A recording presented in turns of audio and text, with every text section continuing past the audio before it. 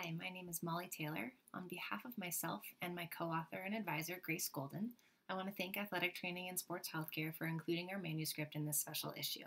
Our article, The Effect of Attentional Focus on Gluteus, Medius, Recruitment, and Force Production, aims to identify important ways that the brain and mental focus can influence physiological performance and rehabilitation. We're excited to be a part of it. The purpose of our research was to examine the effect of attentional focus in an early phase rehab task, isolating the gluteus medius in a sideline position.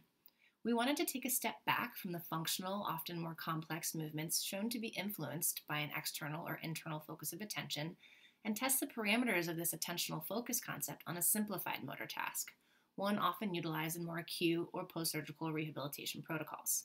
We also hoped to amplify gluteus medius recruitment by shifting to a novel 10 degrees of sideline hip abduction as compared to previously tested positions. Corroborating the current literature on functional movement, we did see increased force production with an external focus of attention.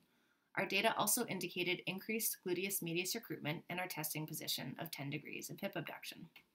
We hope that these findings will inspire clinicians and researchers to consider attentional focus cueing in a broader array of rehabilitative movements, both early phase and progression to functional activity, as well as consider hip positioning when seeking to maximally recruit the gluteus medius for assessment or strengthening. For more information, find our article in this issue of Athletic Training and Sports Healthcare, and be sure to explore the entire issue for more incredible research expanding the way that we think about rehabilitation. Cheers!